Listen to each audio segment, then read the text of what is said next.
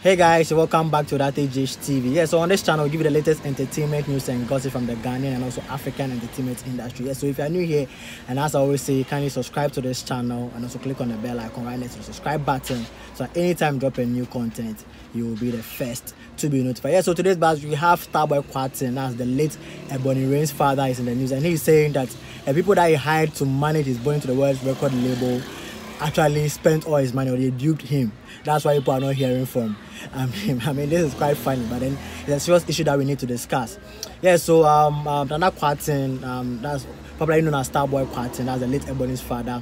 You know, he rose to fame when Ebony passed on last 2 years, and he actually became very popular when he was granted interviews on various social media radio platforms, also media platforms, okay, like TV and radio, and where he spoke about his relationship and also the whole record label, that's Ebony's record label, that's Rough Town Records, his engagement in there, and also he also started a new record label, of which he started, okay, and he made a statement. I'm talking about those statements that he said earlier, or the earlier statement that I made or said about him. He made it on Xylophone FM. That's way back. That Showbiz Agenda when Sammy Flex hosted him. Yeah, so he actually started a record label, that's Born Into the World Record, and he signed one female artist. According to him, his record label is to, maintain the legacy of the late Ebony Rains, and he signed one female artist, that's Kim Morin. Kim Morin also coming in the showbiz industry, the music industry. She also came in quite vibrant and also trying to beef the likes of Wendy Shea and other female acts in there. But one would say, you cannot just come and just try and try and drag somebody down the drain or just go at somebody. You need to be a professional. You need to be in the entertainment and the music industry for a while before you can even do that. Although she tried to pull one or two strings, it wasn't really successful and all that. But then, and for some time after dropping one song, we've not heard from her again. Neither have we also heard from Starboy Quartin. But according to Starboy Quartin, we have not heard from, or they have not heard from his record label and also from his artists, because he employed people, and the people that he employed, guys, we don't know about them. I don't know if you know. If you know, can you drop their names in the comment section? Let's get it interactive in there. Yeah. So, for me, one thing I know about record label is that you need to hire professionals, okay, to handle your record label for you.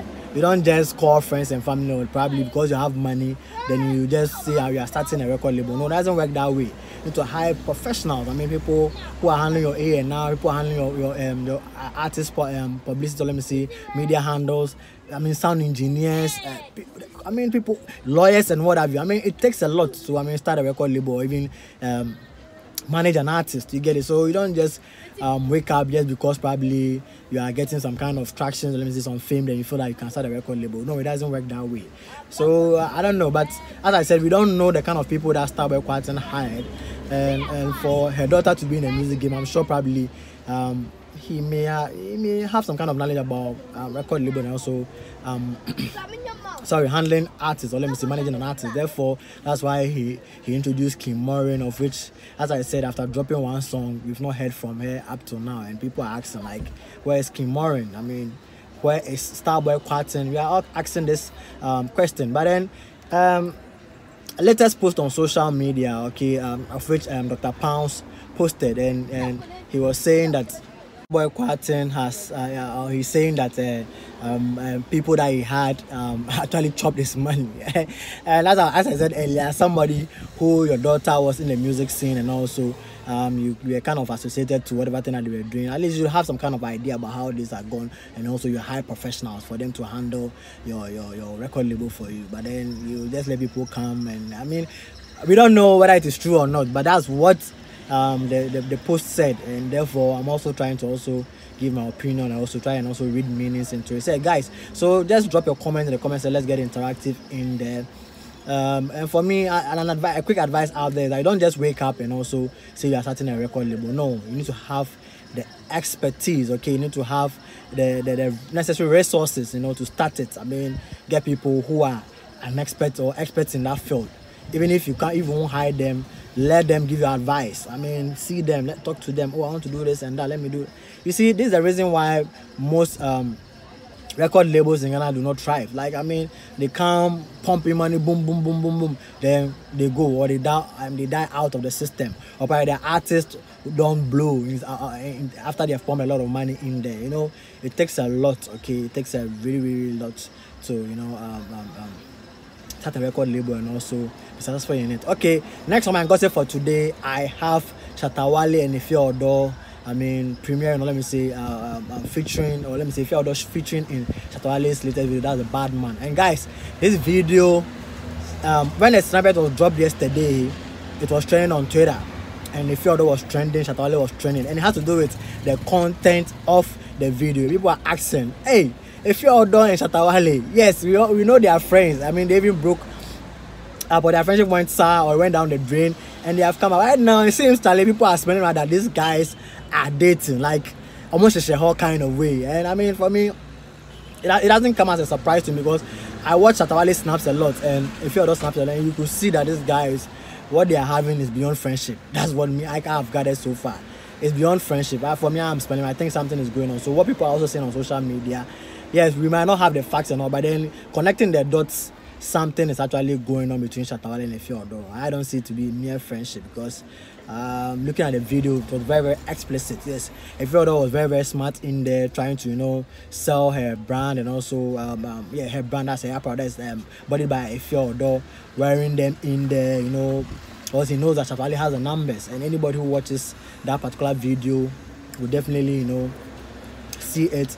And you know, Shatta Wale has fans across the globe, therefore, I don't know, she's thinking of her brand, not only what she's doing. Yes, might get paid or might not get paid, but at the end of the day, she's promoting her brand as bodied by Odo.